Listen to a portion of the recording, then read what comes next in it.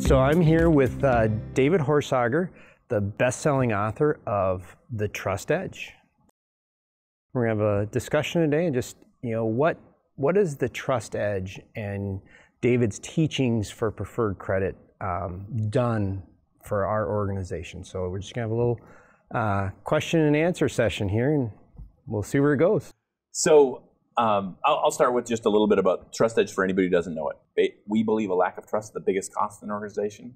At the core, it's always a trust issue. It's not a leadership issue. People follow leaders only because they trust them. It's not a sales issue. People buy when they trust. It's not a team issue. It's not an innovation issue. When trust goes up, then people innovate. It's not a diversity, equity, inclusion issue on its own, because diversity on its own can pit people against each other unless we increase trust. So when we deal with the trust issue, which we noticed in the research going back almost 2 decades now, then we solve for attrition and sales and growth and all these kind of things. And, that's what the Trust Edge is. When I gain this advantage of being trusted, it's a massive advantage. I think it's the best advantage you can have in life. It's the best advantage you can have in business, certainly. The biggest risk we have in business is losing trust.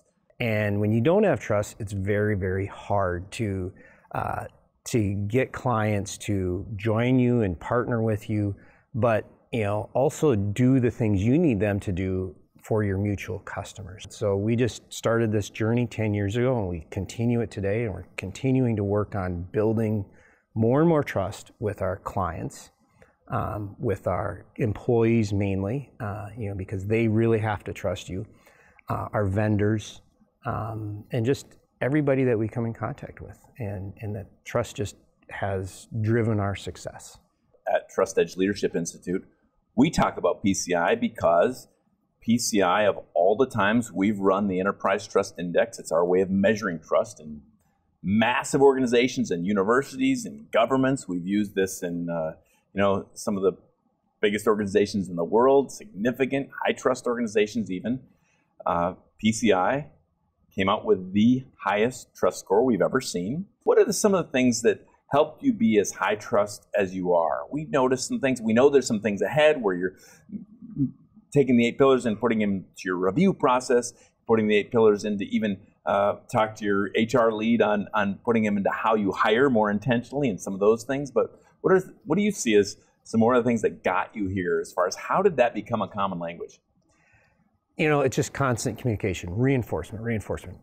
If you look around the office here, we have it on the wall in our training room, the 8 pillars of trust. And so it creates this common language, but then it's communicating, just keep reinforcing. But it's also your actions, the things that you do that show your team members and the staff that not only am I saying these words, but I live by these words. Different things you do with customers, clients. You can't let money get in the way of building trust. Now, again, you have to make a profit. We all do. We're in business. But you can't always it can't be about the money. It has to be about what are you trying to accomplish. You had some people say this big comparison of old PCI to new PCI. Tell me about that.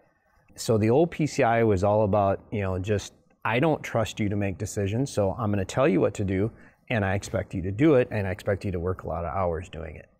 And so we had to flip that on its head. We had to go a 180, and we had to say, okay, now we trust you to make the right decision. I mean, we got to mentor you, and we got to work with you and build your understanding, but we trust you to make the right decisions if you're using these frameworks, so our values. And if you look at our values, it's 6 of the 8 pillars of trust. I mean, we just, plagiarized out of your book to create our values. And so we just said, if you are making decisions on these values with this vision and this mission, it's very hard to be wrong. Mm-hmm. You're not going to make real bad mistakes by doing that. And so we started trusting them to make their own decisions, and then everything didn't have to run through me, because I knew early on I couldn't have everything running through me if we were going to grow. And we have grown, tremendously since that time. And so it's really transformed the business. That's the work. That's the work. That's the problem with this trust stuff. It takes work. Yep. A lot of people want to sell a quick training or a quick little this or a flavor of the month that. And the problem with trust is it takes work. But in my opinion, is the most important work there is to do. What would you say to someone else I'm thinking about increasing trust, or I'm thinking about applying those 8 pillars of trust or the trust edge work? What would you say?